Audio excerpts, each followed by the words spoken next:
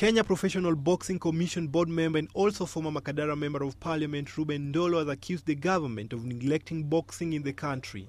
Speaking today during the unveiling of KPBC new promoter George Steele Promotions, NDOLO said there is need for proper structures to help bring in professionalism to the game. Now, here in our country, it's not only where I can see the nation is promoting other parts of their sports, like rugby, football. They've forgotten about boxing.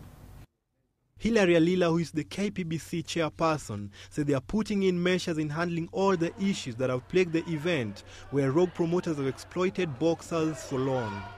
We've also amended our constitution as Kenya Professional Boxing Commission, where besides that, we are going to roll out boxing in counties. Saturday has 4 matches lined up, all 4 roundabout matches, 2 in welterweight and 1 each for the heavy and lightweight categories. The matches, which will take place at Palpali in Pumwani from 2 p.m, will feature Francis Kimani versus Ibrahim Odhiambo, while James Nyariki takes on Maurice Okoth, all matches in heavyweight category. The welterweight category will pit James Onyango versus Patrick Amote, while lightweight will be all ladies affair, with Sarah Otieno fighting Joyce Awino.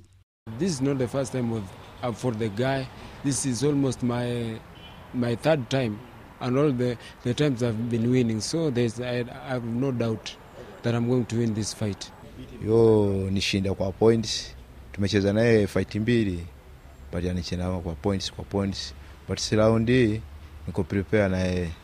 Tumetrain poa na tunajua kesho game pia itakuwa poa. So I'm hoping for a win. No, he cannot beat me because I know myself I'm going to KO. The Kenya Professional Boxing Commission had earlier rescheduled the elections to the 15th and 16th of April, and will also have their entire team visit Las Vegas come May 2nd in efforts to better the team. Daniel Misiani, GBS Sports.